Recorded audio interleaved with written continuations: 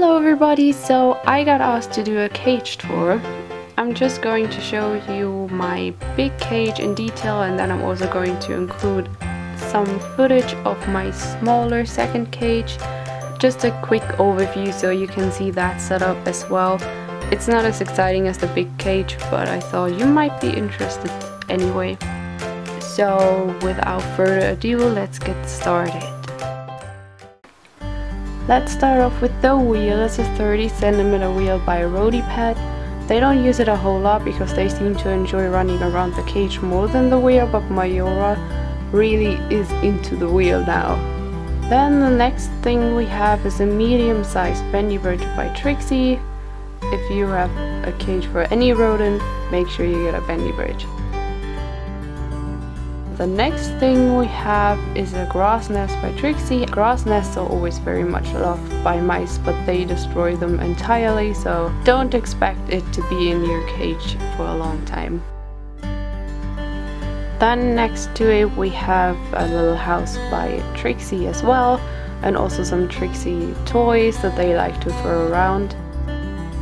The next thing we have is a small bendy bridge, also by Trixie. I put a vine branch by Rodipet up against it. The mice mainly use that for chewing. Then we have a little coconut house by Trixie. They don't use that a lot, they don't sleep in it or anything, but it looks very nice in the cage, so I always put it in there. And then right here in the corner we have like a little flowery field, I guess. It's just some goodness that they can munch on. So this double suspension bridge by Trixie is their most favorite climbing toy, and they always use it as an alternative way to get up to the second level.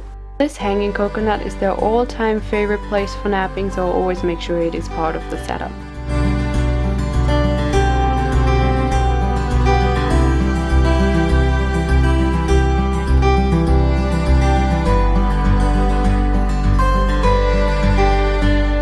So this climbing tower right here I built myself.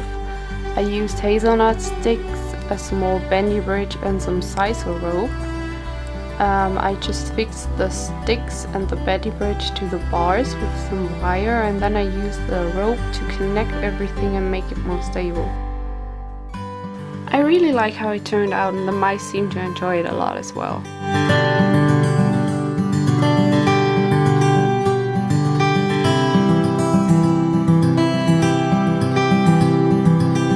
Lastly, on the second level we have their water bowl and their food bowl with their seed mix.